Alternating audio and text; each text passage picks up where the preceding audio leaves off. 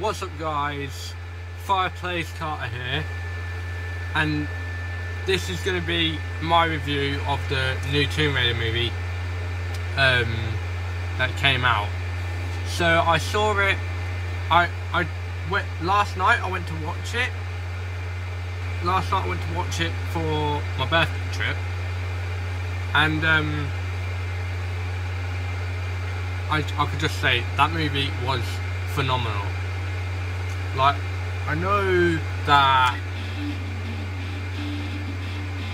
you guys aren't in, most of you might not be into Tomb Raider, but I suggest you go and watch it. It's absolutely good, because there's some parts of the game in the movie itself, but I'm not going to spoil it too much.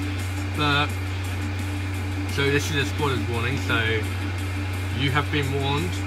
If you want to avoid that, I suggest you click off the video now, because there are new characters.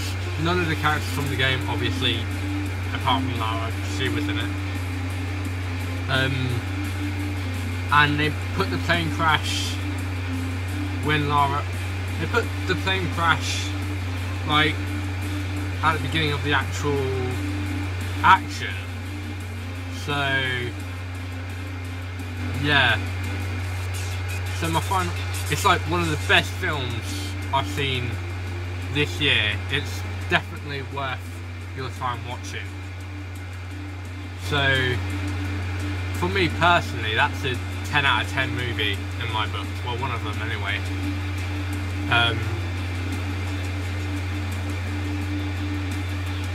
Yeah, that's about my review. So 10 out of 10 for the movie, what Square Enix were willing to sacrifice with the actual company that made the game, film, not the game, because Square Enix made the game.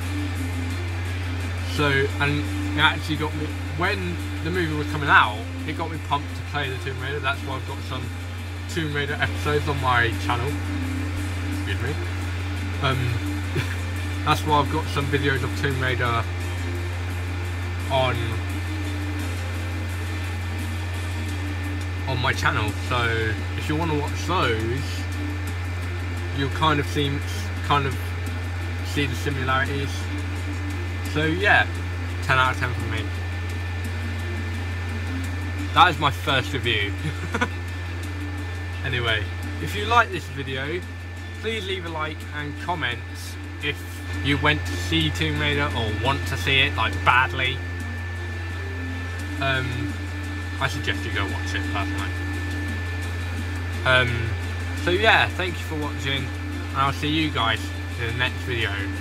Bye bye.